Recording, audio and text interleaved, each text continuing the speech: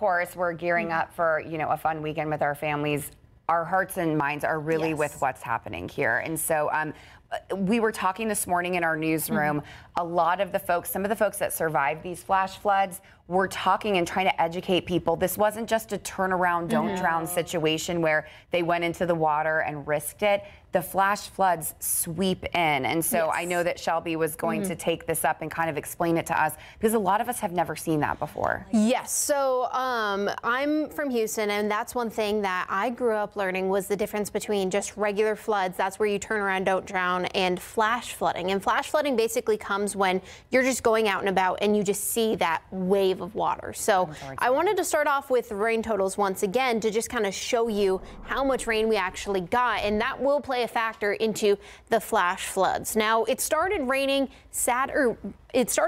just after midnight here in San Antonio, and what we saw was anywhere from about few inches in the southern portion of Bexar County to even, we had one report of 8 inches near Helotes. And this was a good amount of rain that we very much well needed, but it fell in just a few 6-7 hours at a time. So this much rain did cause that potential for that flash flooding, especially near Vital Creek. Now, it does drain into the Salado Creek, which also continued to have heavy rainfall rates at times. Now, here's a little arrow in a little loop of where it actually fell. Now, it did cross over in just under 410, where we saw those cars getting taken away.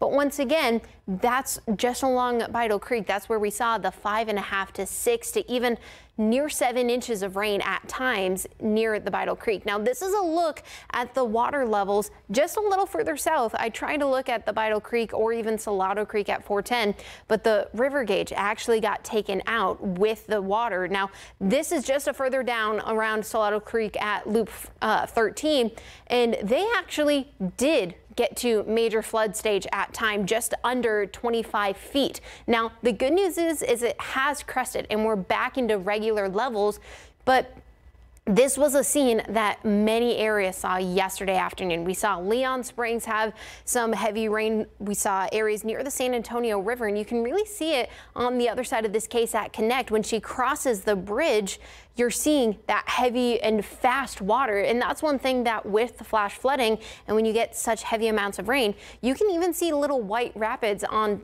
sometimes with the water when you're getting such high amounts of water falling in such a little amount of time. Now, with flash flooding, you're just getting regular rainfall, but when you get such heavy amount of rain, you can just be driving and the water comes out of nowhere. That's why anytime we see or hear about flash flooding, we always want to emphasize how dangerous it can be. Now, for humans, it only takes about 6 inches of water to lose your balance or to even get swept away. For a smaller car, only about 12 inches. For a bigger SUV or even a truck, it can take just 18 to 2 feet.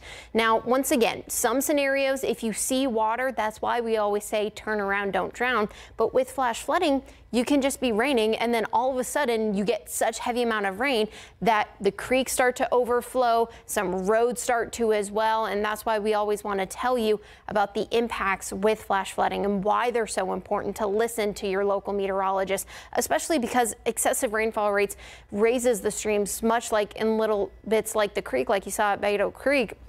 And even then, even if you don't live near a creek, with the heavy rainfall rates, it can just accumulate on the ground, and that's another reason why flash flooding is so dangerous at times, because it can take a little while for the storm drains to really start to get back to where they were. We got reports yesterday afternoon with still localized flooding at times, so we always want to stress, if you can, turn around or find a safe route with flash flooding.